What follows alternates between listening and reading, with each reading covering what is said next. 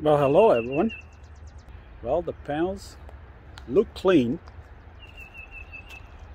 starting to build up on it again, but it rained yesterday and they're looking good. None of that nonsense that what we had last week. So here it is. Sun is beating down. Today was a magnificent solar production day, and we'll go a little bit into details about that. I want to do a review on LV6548s. However, I would like to get a little bit more experience with them and time with them before I could tell you what I think about them. Let's see what we have, what kind of a setup I have, and I can tell you right off the bat, when it comes to LV6548s, I do not like that app that they have for the phone, the watch power for the phone. It's useless as the tits on the bull. Solar array, cleaned up everything, connected everything. Here's the finished thing. And if you remember, grounding, I did it last week, during this week. I think everything looks pretty cool though. So, hope this is not too shaky. Still trying to find the best way to make the videos. String 1 is all these white background panels. And my original 30, our next 3.5 strings, Trina Solar, are going to be on the end. Here's what I have here right now. Solar Home. Those are my original 30 that I bought. They were made in December of 2018. They work good. There's Trina Solar. These are the last 6 that I ordered.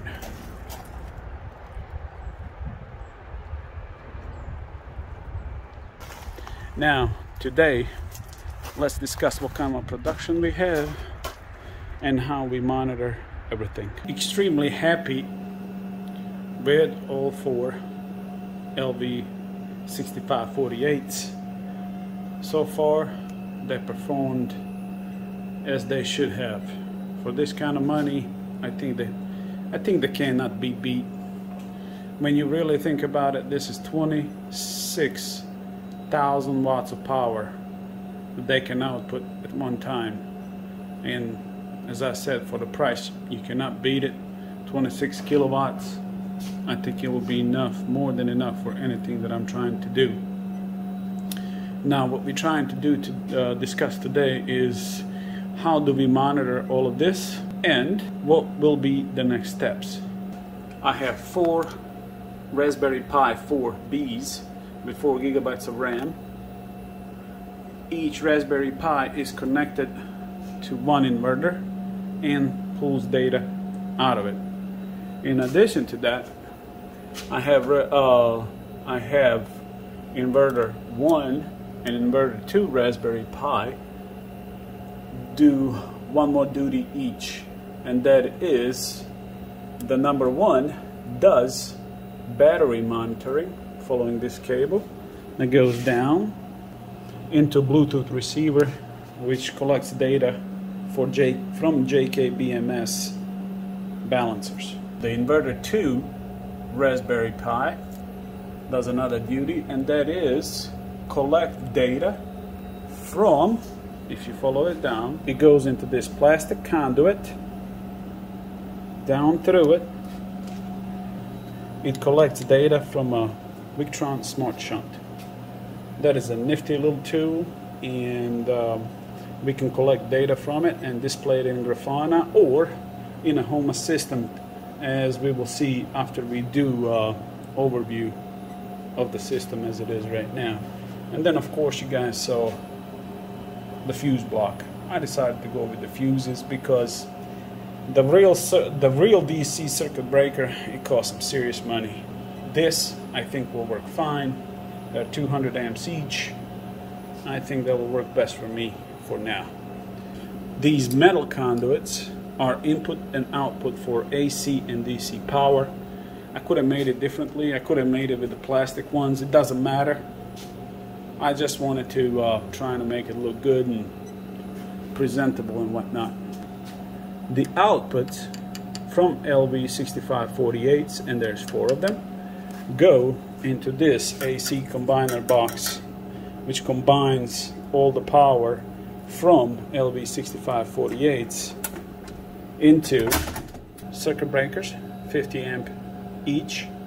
I know these are double pole breakers.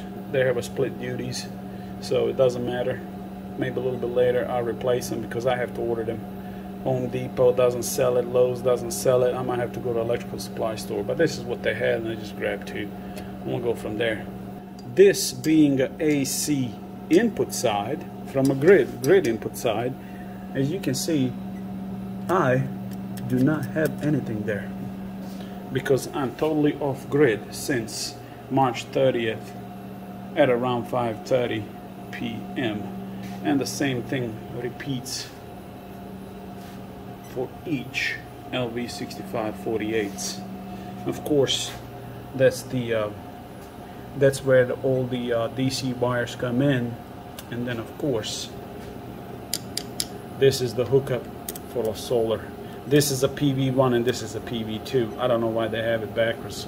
I'd rather prefer having this as a PV1, but it doesn't matter. This is the way it's made. You do see communication cables, and just follow the instructions. If you ever get more than 2 or more than 1, just follow the instructions in the manual. That accurate, you can go with it. This is for this part. Let's go over there and see what we have for data collection and how we display it all. And here we are in my Grafana display. Before we proceed, I just want to continue a little bit from a previous part of the video where I showed those 4 Raspberry Pis collecting data. Now, since they're collecting data, what are they doing with it? Well, all of the data is passed to my server, and InfluxDB is in charge of it, of collecting it and storing it for a future use. So that's the part I forgot to mention on the previous part of the video. Now, before we continue on this part of the video, I want to say one thing. I didn't come up with this. I didn't write the code or nothing like that. I was fortunate enough to find Jay Blantz on a GitHub and his MPP Solar project. Very good, always updated, and he's very responsive and open to the new ideas. I know some of you might not believe that, but that's just the way that I'm finding it to be. Everybody's experience might be a little bit different. Now let's go back to my Grafana setup, and once again, Jay Blantz, thank you very much. Man, you've been an awesome help for the past year getting this up to this point. Thank you. Here we are on my page over here. I can actually fit a whole lot more data, but I didn't because I'm trying to make this visible on mobile devices such as phones or maybe tablets, and it will show better. So what do we have here? On this page I'm showing like a peak power output of a solar array in this graph right here, and it shows how much power, what's the power output at any given time during the production hours. So my production hours do start kind of early, but they're not that much. Finally, once the shading goes out, and I have a video on that too, once the shading goes out, the power production peaks out fairly quickly to about 12.11 kilowatts, and my batteries, my power walls are fully charged by about 3:30, 4 o'clock. In the rest of this graph, you can see that the dryer was running, and on top of the dryer, you can see that AC was coming on. These little blips over here shows when the air conditioning was come and go. This is right here, you see a second part of the laundry being done in a dryer on the lower setting, and also air conditioning coming up. Now, since my power walls get charged fairly quickly, there's nowhere else for that power to go, so power production ramps down. And today, on April 11th, the solar array produced everything I needed, and everything that I needed today was 48.74 kilowatt hours. I think that's astounding for 14.8 kilowatt 14.8 kilowatt hour solar array. Down here on the bottom, we see the Powerwall state of charge. Next to it, it shows either positive or negative, am I charging or discharging the Powerwalls. Negative is discharging and positive is charging. Right now, being that it's about 8:30 p.m., we are pulling 2.44 kilowatt from Powerwalls. I actually have a hot water heater running and a dishwasher running and all the lights and computers and whatnot, so that is my current home load on a Powerwall. Now the apparent load, AC load on a home, is about 2.2 kilowatts. If you take this home load and divide it by Powerwall discharge at any moment, you will get your efficiency. You will get efficiency of your LV6548 or any other inverter in MPP family and more displayed right here. I think that's an interesting number to look at. On the right side, we have a heatsink temperatures. That's also data that you can pull from inverters. Then I'm displaying a Powerwall voltages here on the right, and below that is a monthly and daily consumption, monthly and daily consumption of AC power from the system. Now, monthly consumption is skewed because I made changes, added the rest of the Raspberry Pi, so I don't have that data available to me at this moment. So the monthly production is skewed. However, the solar array has produced almost, I think, 380 kilowatt hours this month. And down on the bottom, we are showing today's consumption of energy in 20 hours and 30 minutes of this day, and it's been 25.3 kilowatt hours. Now, let's see some other graphs. On this screen, we are showing the home load over time. And an interesting thing with Grafana is you can set this up to show anything you want to in this graph. Right now, we are showing combined power output between leg 1 and leg 2 of a split phase.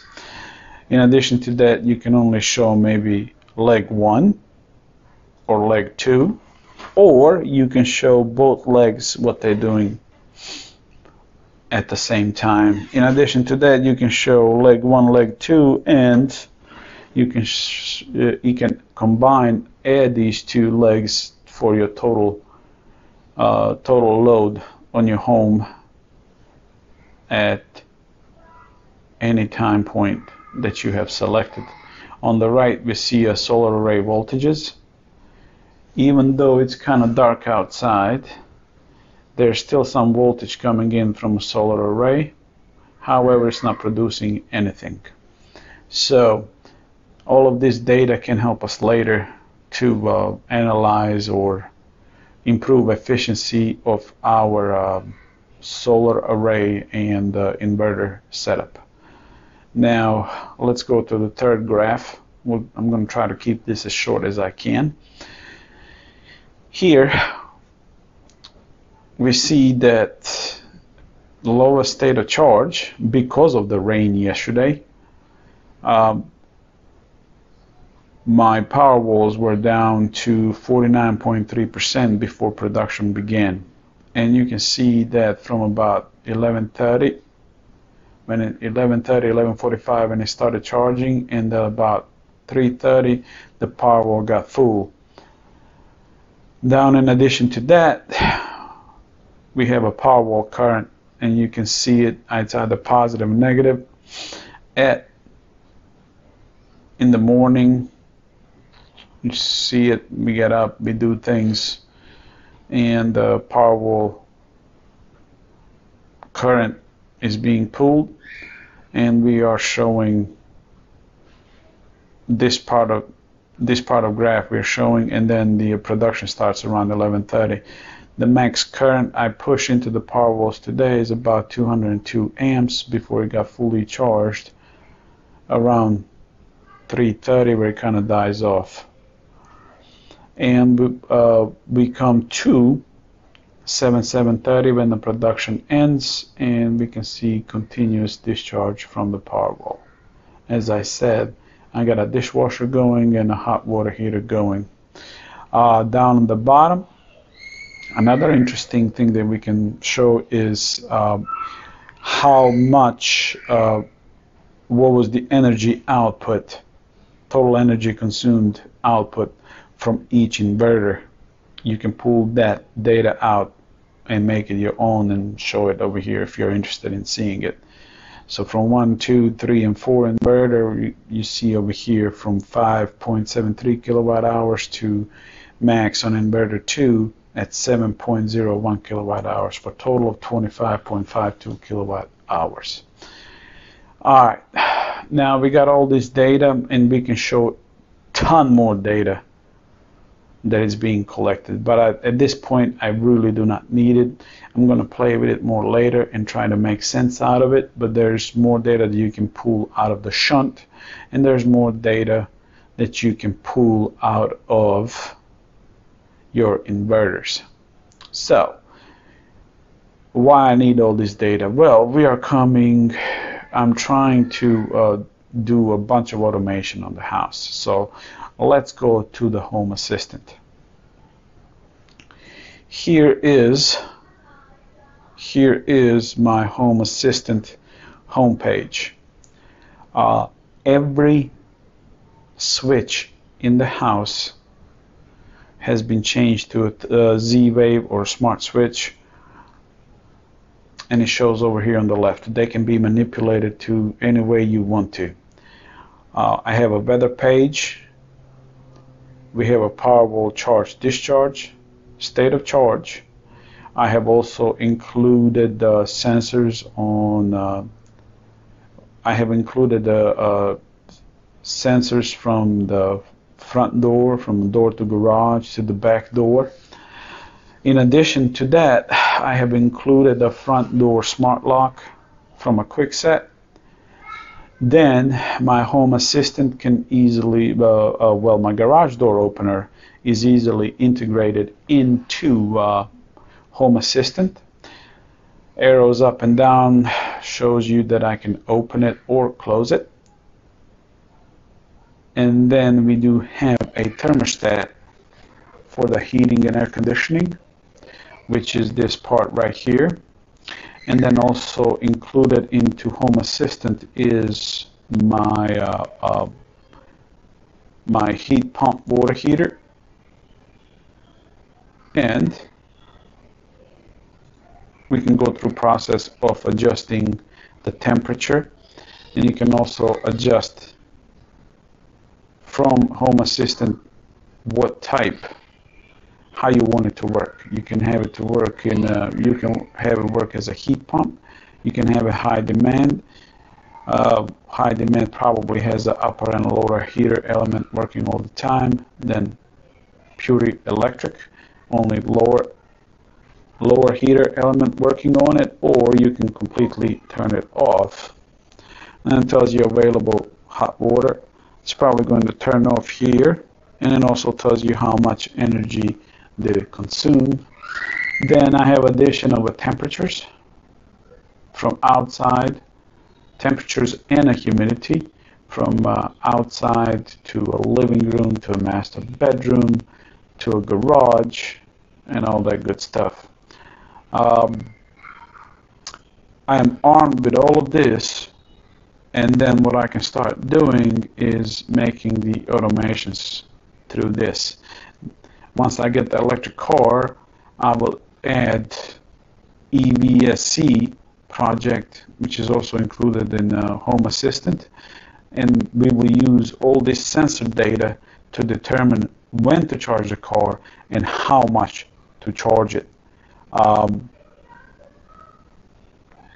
It will be, I think it will work really well with the solar project that I created and the solar panels that I installed and the inverters, and you can actually have Home Assistant tell your inverters what to do. You can probably, if it's a high demand on a house and you want to preserve batteries, you can tell the Home Assistant to switch to grid power.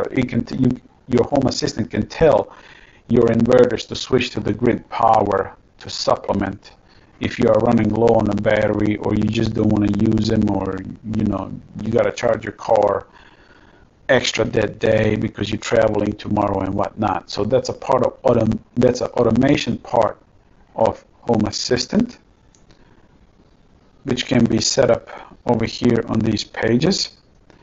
You go through configurations and you can do automations, scenes, scripts, blueprints, add new stuff, whatever you want to do. So I hope this gives you a better overview of what I'm trying to do with my home and a solar system that I installed. I hope you guys find this video interesting. I know it's a long drawn technical video, but I think this will serve a better purpose as we go forward with automations and a Home Assistant. And me being a data geek, I like to look at all these numbers. I don't know how many people out there like the numbers, but I do like the numbers, and I look at the numbers all the time because they tell you a bigger story of what's going on overall in your home and your solar system, and you can probably foresee issues if you know your numbers real well. Long video, but I think this is a good introduction for a future part of the project that I'm trying to do or trying to achieve. I'm probably going to need somebody's help and have this finished and installed the way it needs to be. If you guys are interested in the details of any of this, I can probably make a video on one specific topic. This is just a short overview. There's a lot of work to be done in order for you just to get to this stage. So if you guys are interested in a smart shunt, if you guys are interested in Grafana setup, InfluxDB setup, or setting up your Raspberry Pis or whatever other device you might use, or setting up your server to collect data, or whatever you want to, I can probably do it, but trying to fit everything into what video will just make it too long and too boring. But one of the next videos should be on a shunt or detailed report of the Powerwalls and how are they doing and what are my plans for the future. I'm actually leaning towards putting one more Powerwall in to collect all that energy, but that's a story for the next time. I hope you guys liked the video, and y'all have a good night.